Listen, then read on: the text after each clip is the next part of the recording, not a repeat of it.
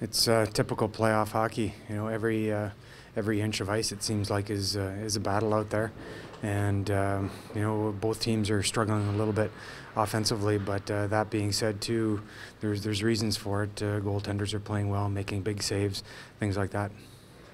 Robyn, last night Daryl referred to the kind of battles that you guys are waging as kind of things that only you guys would understand. Does that kind of resonate with you? Do you understand what he's talking about when he's talking to us about that kind of, you know, playoff jousting in the corners? And I assume that's what he was talking about. Well, there's all kinds of little things that happen within the game.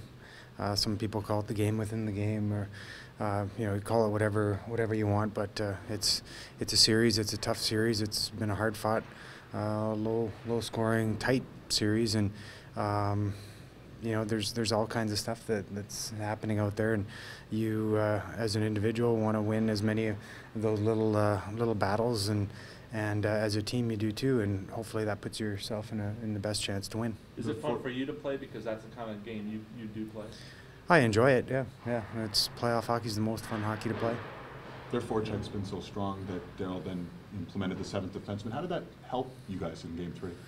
Yeah, it was I think a nice change. I think it worked out really well. I think Marty stepped in and played really well, not having played in I think about a month here, and he was a part of the game-winning goal, the only goal. So that was huge for him. For us as defensemen, we really got to make sure we're paying attention on the bench with 7 defensemen, because you're not always going out there with the same partners, being an odd number. He's rotating through different players, so you got to make sure that you're aware of who's up next and who you're called for. Robyn, in your experience of playing for Daryl Sutter, I don't know if this is applicable right now because the series is 3 games deep, but what does Daryl do well to keep guys refreshed, give them new challenges throughout a playoff series in what often is hoped to be a long playoff run? Well, I don't think Daryl changes at all with the regular season or playoffs. And two of the biggest things I think that you know you'd say to describe him are, first of all, he's demanding, and he also is not afraid to challenge both individuals and teams, and he does a good job of that. And I think that's one of his strengths, and he's able to push the right buttons. So that's his job. That's what he does.